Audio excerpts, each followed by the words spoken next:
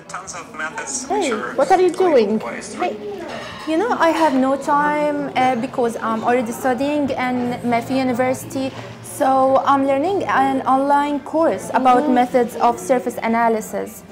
You know, there's a vast variety of surface analysis techniques that you can use in your research. If you're not sure which one is to use, and if you want to obtain more information about these methods, you can join this course. Actually, it's the best for you. Marvelous. Can you tell me more about this course? Yes, sure. This course describes the most widely used surface analysis methods. It also shows you the strengths and weaknesses in each method, so that you can choose the one that's useful for you.